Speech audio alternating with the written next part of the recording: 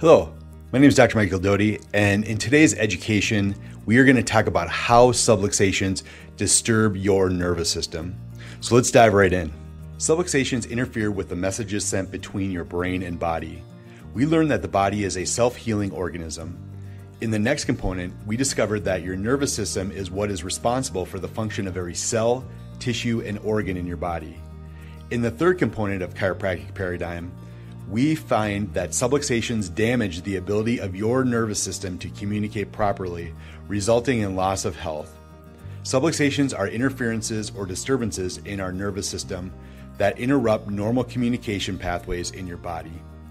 There are two types of subluxations. The first type is called the structural type. When vertebrae is misaligned, the distortion can either compress or pinch a nerve or stretch and pull the nerve.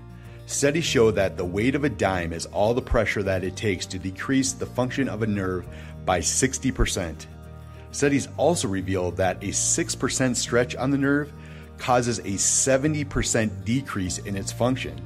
It doesn't take much pressure or pulling on the nerve to severely interfere with its function. These subluxations are usually caused by physical stress or trauma. The second type of subluxation occurs when the nervous system is interfered with by an emotional stress or chemical toxin. When the nervous system becomes overwhelmed by these factors, it creates an imbalance in how our nerves perform.